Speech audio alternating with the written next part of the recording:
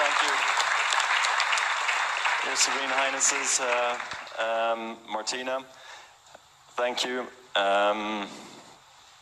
Exactly, take a seat, I'll be a while. No, I won't be too long. But Martina, thank you for giving me the award today. Because of you, I met my wife. She was inspired by you.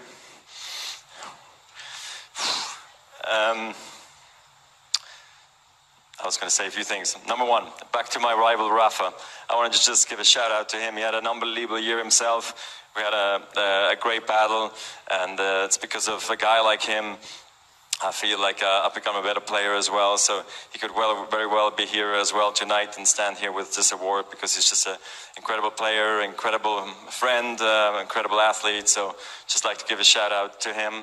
I'd like to, of course, I'd like to actually thank all my coaches throughout the years that have given me the chance to be here tonight, from the junior days all the way today with Severin and Ivan sitting here. It's an absolute privilege to take this award from the Laureus Academy, from the foundation.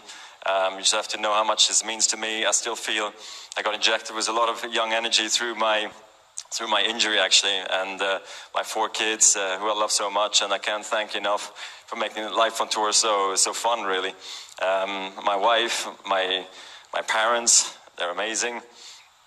I'd like to thank now the Academy. You guys are incredible athletes. I'm very humbled to stand up here today and stand in front of you and receive this award, voted by you guys. I really appreciate that.